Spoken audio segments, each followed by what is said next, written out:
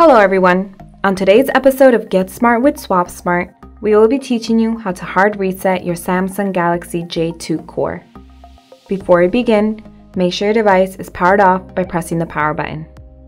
To hard reset your device, we will need to press the volume up button and power button. First, hold the volume up button, now the power button, until the Samsung logo appears, and release all buttons. Now wait until the Android recovery screen pops up. Do you have old devices not being used at home?